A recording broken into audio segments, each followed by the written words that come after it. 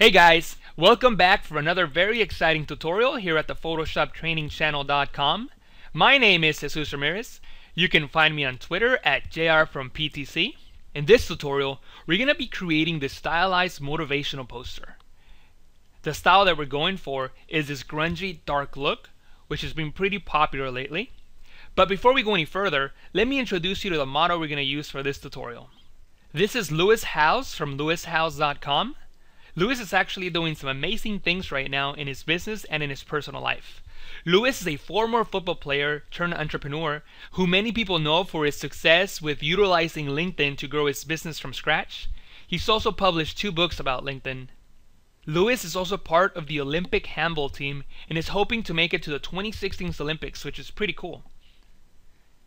He also has a brand new podcast which features some amazing guests, including 2 of my all-time favorite authors, Tim Ferriss, author of The 4-Hour Workweek, and Robert Greene, author of The 48 Laws of Power, and most recently, Mastery, which is a book I highly recommend. Actually, that's sort of how I met Lewis. I heard him on a podcast one day, and after the podcast I sent him an email, and we started talking, and he saw what I was doing with PTC, so he was kind enough to share with me some photos we could use for this tutorial. So thank you, Lewis, if you're listening, for allowing us to use your image. So once you're done watching this tutorial, head over to Lewis's website and let him know that you found them through this tutorial.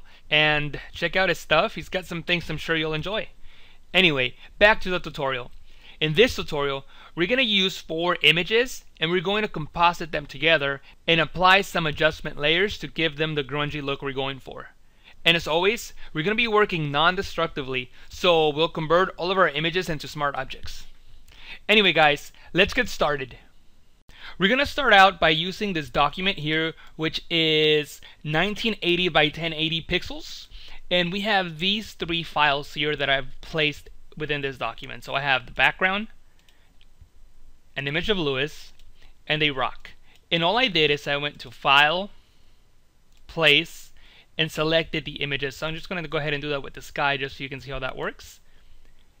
And then you place the image. And the reason I'm doing that is so that the images become smart objects when we bring them in. And you know they're smart objects because in the thumbnail here, you have in the right bottom corner this icon indicating that the layer is a smart object.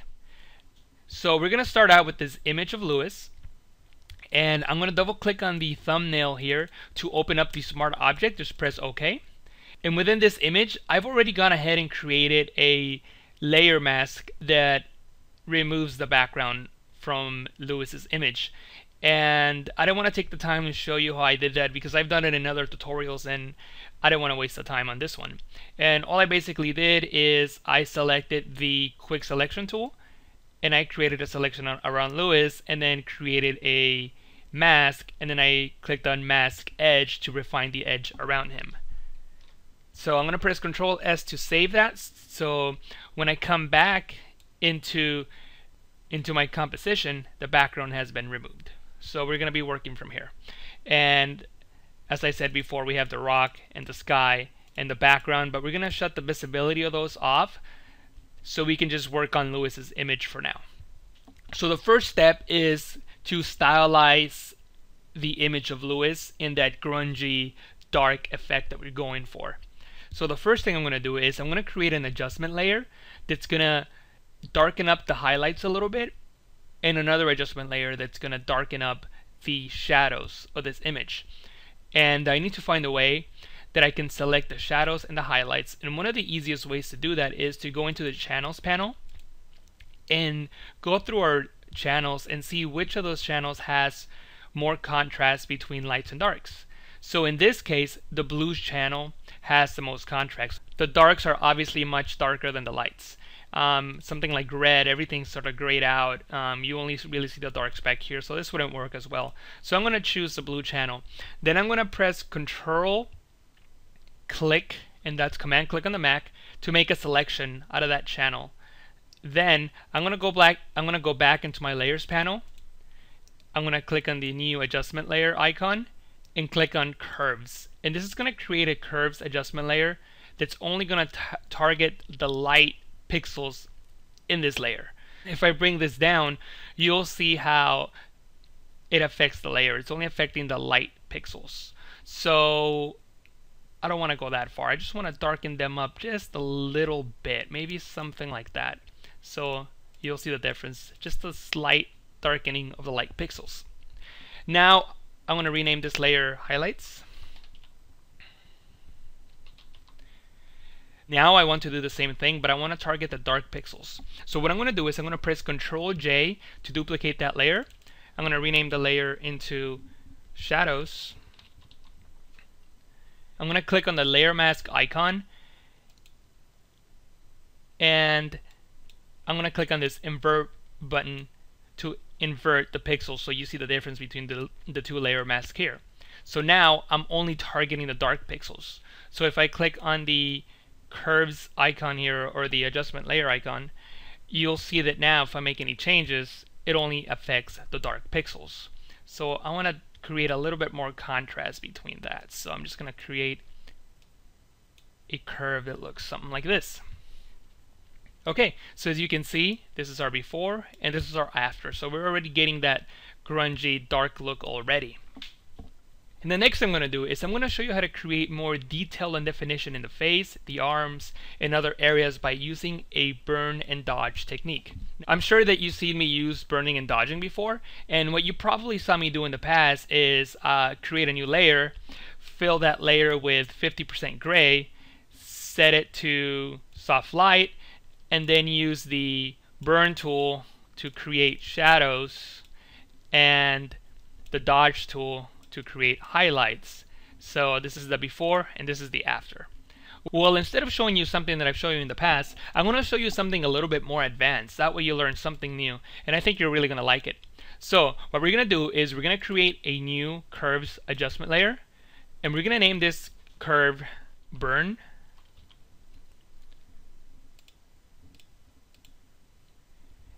And we're going to set this to luminosity, but let me show you why first. If I click and drag on this curve to an extreme, you'll see that it blows out the saturation of the colors. You see it in the yellow here, a little orange in the neck. We don't really want that to happen, and that also happens if we go to the dark. So you can't really see it too well in this image, but you can kind of see the red and a little bit of yellow there. So that's not good for us. So what we want to do instead is change the blending mode to luminosity, so it only makes the colors lighter and it doesn't blow them out. For this curve, we're going to bring the colors down so we can make this image as dark as we would want it. So this is probably the darkest this image would go. So that's where I'm going to leave my curve. Then I'm going to click on that layer mask thumbnail, and I'm going to press Ctrl I to invert. That's the same thing as clicking the invert button here. I'm going to do the same thing, but this time I'm going to press Ctrl J, and I'm going to rename to duplicate the layer, and I'm going to rename this adjustment layer dodge.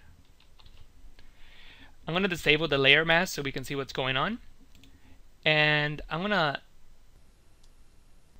lighten this image as well. And again, I don't want to go too high, and I don't want to blow out this image, so drag this up to the lightest you would want this image to be. So the lightest I would ever want it to be maybe is something like that. So that's where we'll leave it. So this is our curve here, and I'm going to enable the layer mask to hide that. Now we're going to click on the burn layer mask icon. We're going to set our foreground color to white. We're going to click on the brush tool. We're going to set the opacity to 20% and the flow to 25%.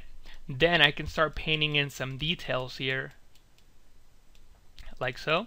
And you might not be able to see what's going on just yet, but just trust me on this. This is actually a much better way of doing it. Okay, now we're going to click on the dodge layer mask icon, and we're going to add some highlights.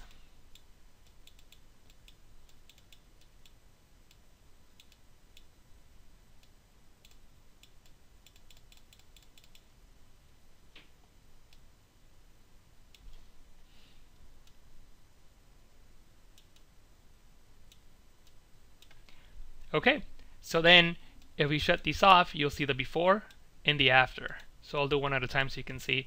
You see how much more shape it gives to the face. And if you've done too much, you can always bring the opacity down or bring it up. And also, you can take advantage of the curves that you created. So you can click and drag this down to make those darker, lighter, if you wanted to, for whatever reason. It just gives you so much more control than just using a 50% gray layer set to soft light. So this is just a more advanced way of creating dodging and burning. It takes a little bit longer to set up, but it gives you a whole lot more control. So I think I'll leave this somewhere around here. Okay, now I'm going to select all the layers that we've been working on, press Ctrl G, Command G on the Mac to put that into a group, and I'm going to rename this group Lewis. Okay, now we're going to be working with the background, so I'm going to turn that layer on, and I'm going to press Ctrl T, Command T on the Mac to act as a transform tool, and I'm just going to increase the size. I'm going to scale this up a little bit and place this where I want this to go. Maybe somewhere around here, perhaps. Then I'm going to press Enter. What I'm going to do now is I'm going to try to match this dark grungy look with this background image here. But what I'm going to do first is blur the image a little bit since it's a little too sharp, sharper than my foreground, and I don't want that. So I'm going to click on the background layer, go to Filter, Blur, Gaussian Blur, and about 1.1 is fine, so I'm going to press OK. And it's just a little bit blurrier now. If I change my mind, I can always double click on the adjustment blur and change that if I want to. This is another reason why I like working with smart objects. Then I'm going to add a black and white adjustment layer, and this is going to desaturate the image. So I'm going to bring the opacity down to somewhere around 75%. So I can still get some color, but the image is pretty saturated, as you can see. And the reason I like using the black and white adjustment layer is because I can change some of these tones. I can change some of the colors to affect the image differently. It gives you a whole lot more control. So I'm going to press Ctrl Z to undo these changes so I can go back to the beginning. Oops, I went a step too far. I'll just create it again and set that to 75%. Okay. And I'm going to make this into a clipping mask by holding Alt, that's Option on the Mac, and clicking in between the two layers. So this only affects the layer that's right below it, in this case the background. And you know it's a clipping mask because you see the little down pointing arrow to the left of the adjustment layer icon. I'm going to create a curves adjustment layer just to create more contrast within the image. So maybe something like that I think would work. And also, I'm also going to create a clipping mask here. There's nothing else in between these layers that would affect, but I just like doing it just in case I change my mind and I put something under it, it doesn't affect it. It's just a good habit to have. Now, this is still a little too bright, so I'm going to use a layer with black to darken up the background here. But I don't want it to affect the sky. So what I'm going to do is I'm going to click on the lasso tool, and I'm just going to trace around the mountains here. And as you can see, I'm not being so perfect, and I just made that weird turn there, but that's okay. Just going to select everything, and if I need to go back and make some changes, I can always hold Shift and fix the mistakes I had. And I'm not going to worry about these cactuses for now. And I'm just going to create a new layer and click on a layer mask icon to create a layer mask. Now in this new layer I created, I'm going to fill it with black by holding Alt and backspace. That's Option backspace on the Mac. And I'm going to set this to 5% opacity. So it darkens it up a bit. And you know what? I might need a little more than that. Let's make it 25%. Yeah, that's much better. So as you can see, it darkens that up. It doesn't make any changes to the sky. And by the way, this edge is still a little too hard, so I'm going to click on the layer mask icon, click on mask edge, and I'm just going to feather that. You know, something like 4.7 or 5 pixels should be okay. And then just press OK. And I'm going to select all the layers that I've been working with, press Ctrl G, and I'm going to name this background.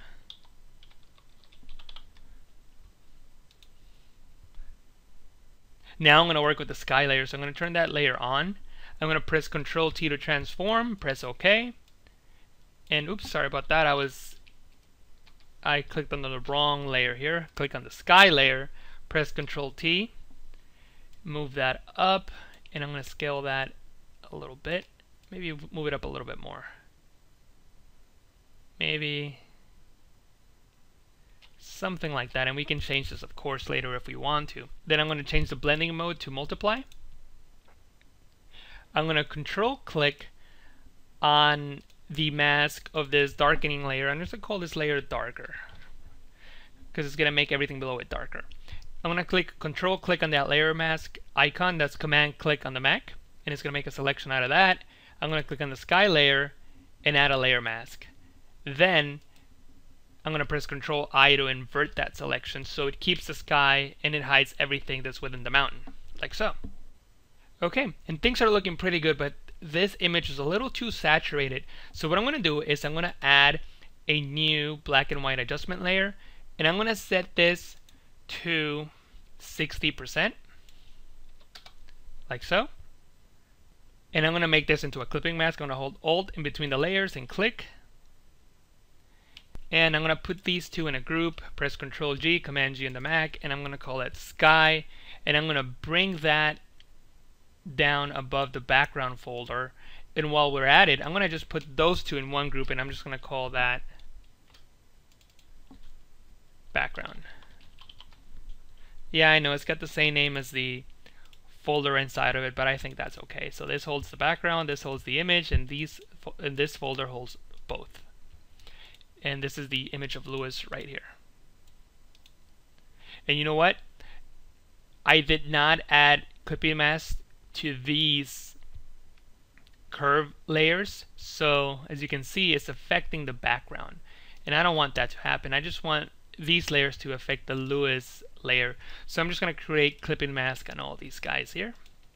So now the Lewis folder does not affect the background.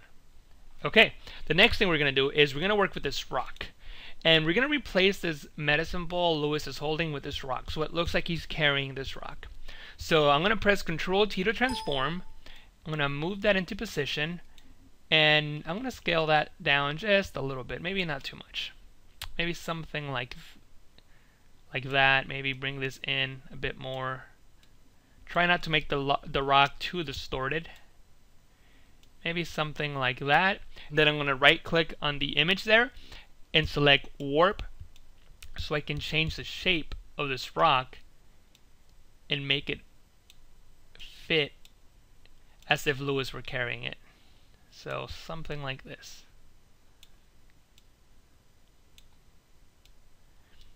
And you see this little edge here? It's sort of a crack on the rock, and then there's a little divot there. I kind of want to place that in his finger, so it looks like it'll be a good place where he would hold it from if he were really holding it. So maybe somewhere around there. So he's carrying this big, huge rock. And something like that looks like it'll work. I'm going to press Enter. What I'm going to do now is I'm going to create a layer mask. I'm going to fill it with black. So I'm going to press Control Backspace. That's to fill with the background color, which is black. That's Command Backspace on the Mac.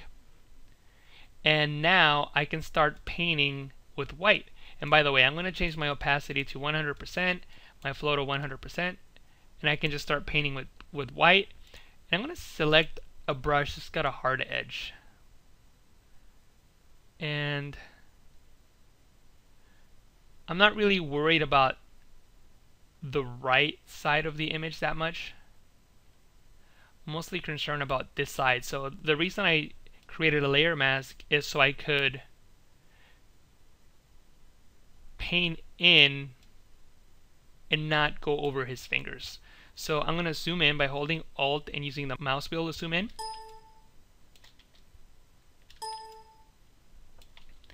And actually at this point I do want to use the soft brush, so I'm going to change brushes here.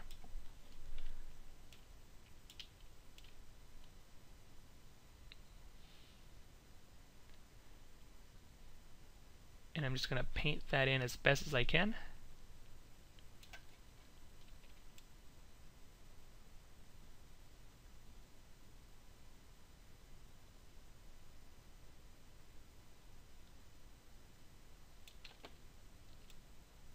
Like so. Okay, I think that looks pretty good.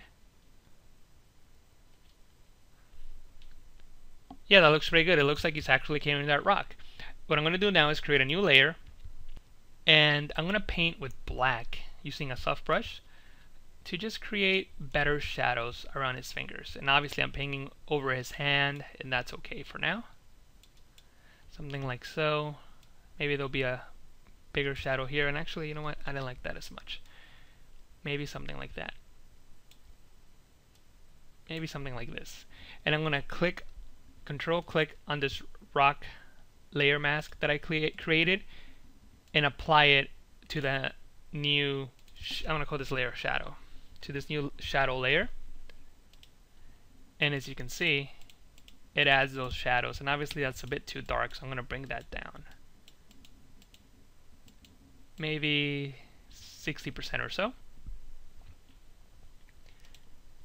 Next, I'm going to create a shadow that covers the entire rock, so I'm going to go into my adjustment layers and create a gradient overlay adjustment layer. I'm going to press OK for now, but as you can see, this adjustment layer is affecting the entire image, and I don't want this. I'm going to drag that down, and I'm going to place it on top of the rock layer and make it into a clipping mask so it only affects the rock here. So I'm going to double click on this icon here to bring this gradient back, and I can sort of place this back in here. You know what? I'm noticing that I didn't mask everything correctly, so I'm going to fix that as soon as I'm done applying this gradient fill.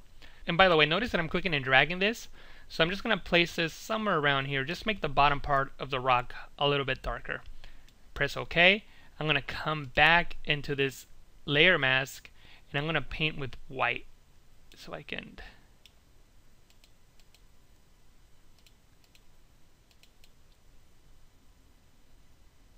what I'm going to do now is I'm going to add one more adjustment layer. This time it's going to be a curves adjustment layer. I'm also going to create a clip-in mask out of that, and I'm just going to create a little more contrast within the rock. So maybe something like that. If it's too strong, you can always bring the opacity down, but it's okay at 100% for me. And I'm going to select all the layers I've been working with and put them into its own group, and I'm going to call this group rock. So now we have our composition almost completed. What we need to do now is unify everything into one color scheme. So as you can see, things are looking okay, but you know, you can kind of tell that this and this don't really belong just because of the colors. There's a lot of blue here, a lot of orange here. This doesn't have any orange or blue. It's sort of grayish. So things are looking okay, but they're not matching in terms of color. So what I'm going to do now is I'm going to add a new photo filter, and I'm just going to leave it at a warming filter and at the default density settings of 25%. That works for me.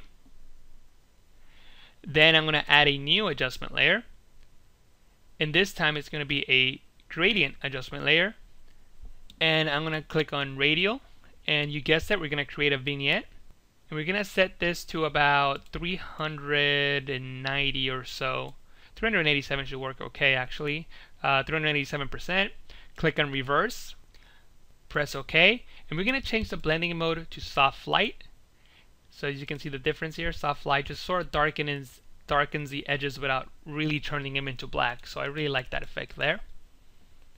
And we're going to add one more black and white adjustment layer to sort of get rid of some of the color there. So we're just going to set this to 25%. So that's the before and that's the after. So as you can see, you can still see color, but it's still pretty muted, which is an effect that I like.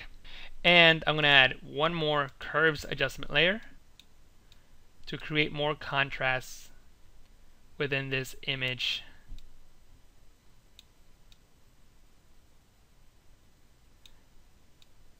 And I'm creating an S-curve, as you can see.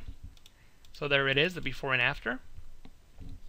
I'm going to select the top layer, the bottom layer, press Ctrl G, and I'm just going to call this final adjustments. So we have our final adjustments here. Rock, Lewis, in the background.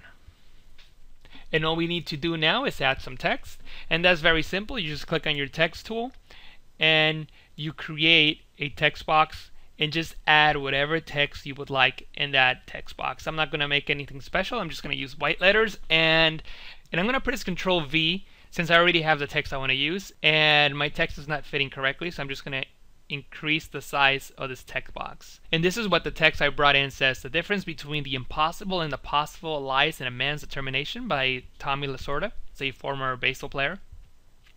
And once I have placed this into position, I can click and drag the handles here to place my text box better if I want to. So let's try that. See, I can move it up, I can move it down. And I can also press Control Enter to accept the text box. Press V on the keyboard and I can move that around as well. So I can put that there if I want to. Now I'm going to double click on the text layer and I'm going to add an outer glow. And I'm going to set that outer glow to black. Set the blending mode to multiply. Press OK. And now if I zoom in, you'll see that there's sort of an outline in that glow. And you know what? I'm going to double click on that again. And I'm just going to increase the size of it just a little bit more. And maybe bring the opacity down just a little bit, maybe 50%. I'm going to press OK. I'm going to zoom out. And also, in case you're wondering, the font that I'm using for this text is Trajan Pro, bold at 75 points. And the Tommy Lasorda name is at 35 points. And the reason everything was formatted for me is I copied it off camera, and when I pasted it, it had the font size that I was looking for, and I did it that way just to save a little time. And talking about saving time, if you remember from the sample I showed you in the beginning, there's a few more things we need to add to this composition to complete it, but we're going to cover those steps in another tutorial. In part 2 of this tutorial, we'll cover adding texture to his skin, creating more sweat in Lewis's face. I'll also show you how to make his muscles just a little bit bigger, not that he needs it of course, and I'll show you how to stylize the image just a bit further to finish off the effect. And don't worry, you can actually check that tutorial out right now. Just go to my website, photoshoptrainingchannel.com. The part 2 of this tutorial will be on my subscriber only section. So if you're a subscriber to the Photoshop Training Channel newsletter, you can go there now and check it out. If you're not a subscriber, you can subscribe for free. There's no charge. Just go to my website, enter your email on the top right, and I'll immediately send you an email to the subscriber only section, and you'll also be emailed anytime I put up a new tutorial. So that's it for this tutorial. As always, I hope you enjoyed watching it, and I hope you learned something new. Don't forget to share this tutorial with your friends on Facebook, Twitter, Google+, Pinterest, or wherever you like to share your stuff. And don't forget to watch part 2 of this tutorial. I'm sure you'll enjoy it. Thank you for watching, and I'll talk to you guys next time.